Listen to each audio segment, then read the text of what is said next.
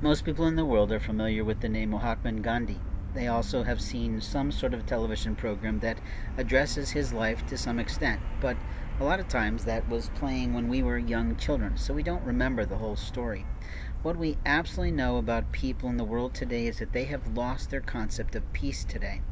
People like to play in the shadows. They like to play in the dark. It's why people like Malfoy and others thought they were perfect in that film. They knew how to play them well to show children the evil of the world. They knew how to do things to pretend to be people they're not. It's always amazing how a law enforcement officer pretends to be something he is not. When he's on the job incognito, he still looks like law enforcement because he's definitely not nonchalant. When we have a monstrous woman who works for a pet store coming in the moment someone sits on a block, we know that she's a part of a ping game that is harming a person's life. When I talk about Mahatma Gandhi, you're like, where's he going with this story today?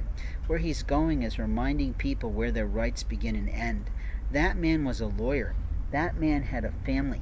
That man decided to perk himself into impoverished type fabrics and clothing to associate himself with the poor. People who associate with the poor are not the problem. People who lie, steal, and cheat them out of their lives are not the issue.